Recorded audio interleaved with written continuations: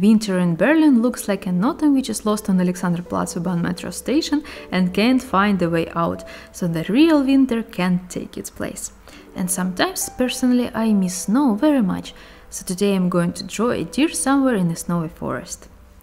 Hi guys, welcome to my channel.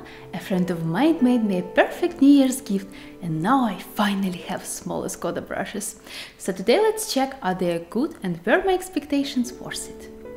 Let's see what I found under the Christmas tree. What do we have here? A lovely pink pocket. I think my brushes are there. And the masking fluid.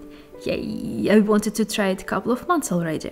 That's an interesting medium. You can cover some areas on paper with it. Once it's dry, you can apply watercolors above it, but the paper is protected, so when the masking fluid is removed with eraser or just with your finger, the paper on the covered area remains white.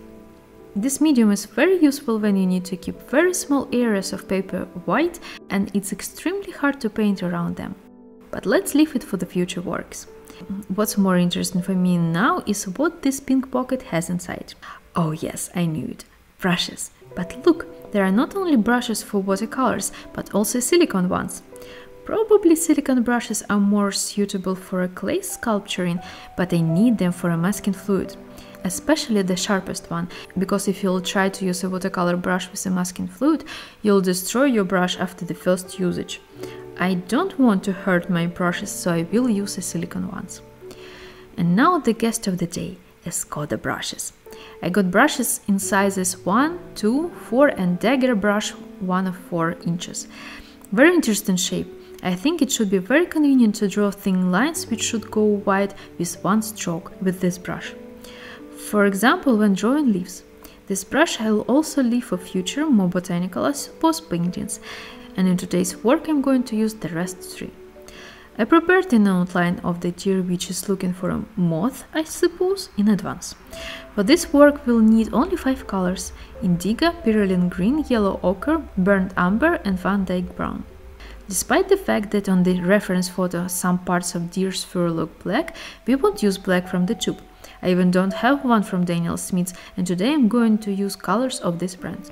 I need to mention that every supply used in this video is a subject of personal choice and not a paid advertisement. Black color in watercolors painting is a complicated story. Professional artists do not recommend to use it straight from the tube, but to mix it by yourself. I'm still learning to use not expected from the first sight for watercolor beginners colors and color combinations. For example, our deer legs will be mostly of indigo color, but at the end it won't look weird. And from my experience, pretty nice black could be mixed from indigo or any other dark blue and some dark brown color. For the base layer of deer's fur I'm using Van Dyke brown color and the Escoda Perla brush of the size 4. I'm making very light blend with the clear water because some parts of the fur looks almost white and covering almost the whole deer's body, avoiding the most light parts. As I said before, I'm covering the legs with the indigo color, and surprisingly, in the places where Van Dyke brown meets indigo, there is no body colors. That is my learning. You can bravely use a combination or a mix of indigo and Van Dyke brown colors, they look good together. I'm adding more saturated brown to the most dark pieces of fur, already trying to imitate the fur direction. Also added some burnt umber to the parts of the dark deer's fur which face the light to add some visual interest. Now I'm trying to gently go darker in the most shadowed areas, but do it very carefully to not go too dark too early. And drawing fur for me is the most complicated challenge at this moment. But I came up with the hack which is on one side is almost physically painful for me because of what I'm doing with my brush, but on the other hand helps to imitate pretty much realistic fur. But it's on the accent layer. Now I'm working on the deer's head. On the reference photo I see a solar backlight falls on the deer's body, making like a hollow on the edges, so I'm leaving these areas very light. You can see it on the head, on the neck and on the back of the deer. At this moment I'm not really sure which background I want to add later. There is a good chance that on my picture won't be bright sunshine. I will decide it later, but just in case I'm leaving edges very light. Let's finish the base layer on the fourth leg, and now let's focus on the fur texture. Oh, it's the most complicated thing for me, fur and hair. Someday I will learn how to draw it without suffering. This definition of the fur texture I'm drawing using the same Van Dyke brown color, but now with Escoda Perla of the size 2 brush. To imitate fur, I'm doing a lot small light thin strokes in the direction which I see in the reference photo. All strokes should be aligned and follow natural shapes of the deer's body. Where I see the transition to light, I'm adding more burnt sienna. This will make our deer look more natural and alive and not as someone put sepia filter on it. Doing a lot of small strokes could be tedious, so I came up with the life hack which I'm going to share with you. You need a natural brush or a synthetic one which imitates a natural. I'm using Escoda Versatile in size 6 from Escoda Red Travel brush set. And now the heartbreaking part. Take the damp brush and dip it into the paint several times so that it becomes disheveled and looks like a broom, and continue the same light strokes but now with the bigger brush. This way one movement leaves several strokes.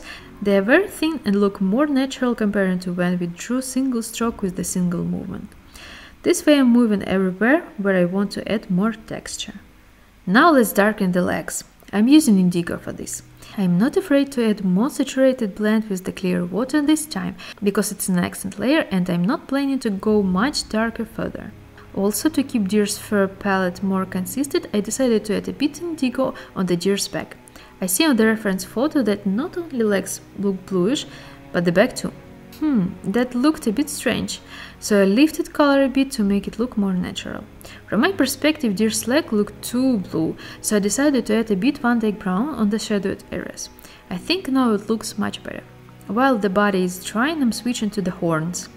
This deer has gorgeous horns, and I'm covering them with the light blend of yellow ochre with the clear water. At this moment they look flat, but it's okay, we're going to fix it.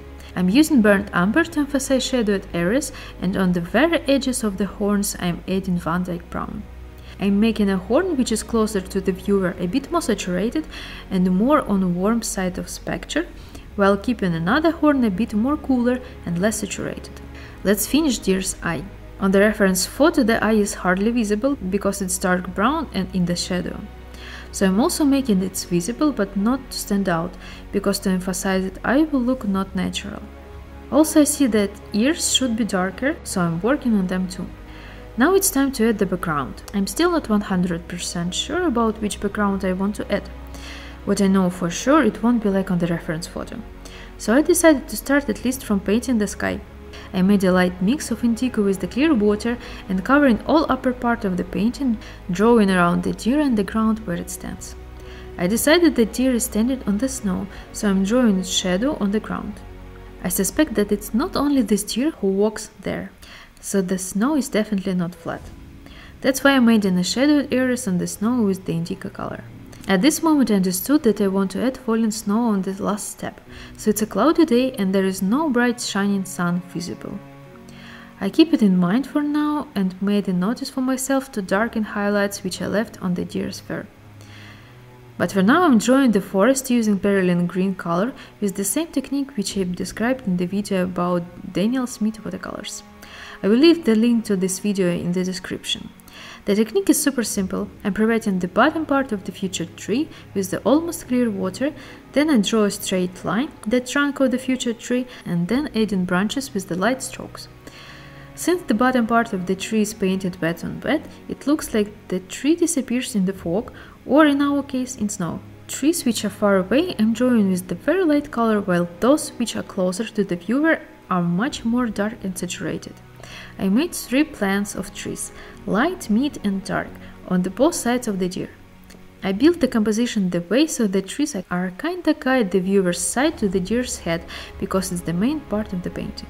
Now I'm adding the light blend perylene green, indigo and the clear water in the shadowed areas on the snow to make the painting cohesive.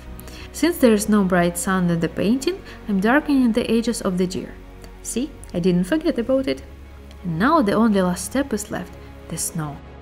I want to make it more interesting compared to the picture with the forest and mountains, to add plants, front plant and back plant. On the front plant snowflakes will be bigger and on the back plant smaller. To achieve this, at first I'm taking my Escoda Versatile size 6 brush and some white gouache. Lightly tapping with my fingers on the brush, I'm making drops of water mixed with white color fall on the painting. Nice, I'm pretty happy with what I see. I'm pretty sure that our deer was standing there under the snow quite some time, so there should be snow on his back. So I'm using the Escoda Perla brush in the size 2 and the white gouache to add the snow to the deer's back. And now the last step, tiny snowflakes applied with the toothbrush. It's important to keep an eye on big drops of watery paint which could fall from the toothbrush, and if it happens, to quickly remove them with the clear damp big brush. Let's sign out painting with the Escoda Perla size 0 brush, and that's it, our painting is done. What I can say, Escoda Perla brushes are like always very good. It's very comfortable to work with them, they keep their shape, you don't need to reshape them every time you touch watercolors, they keep just enough water and they have very fine tip. I can definitely recommend them since I enjoy painting with them by myself. I hope this video was helpful for you. If you have any questions, please let me know in the comment section down below, and see you in the next videos. Bye!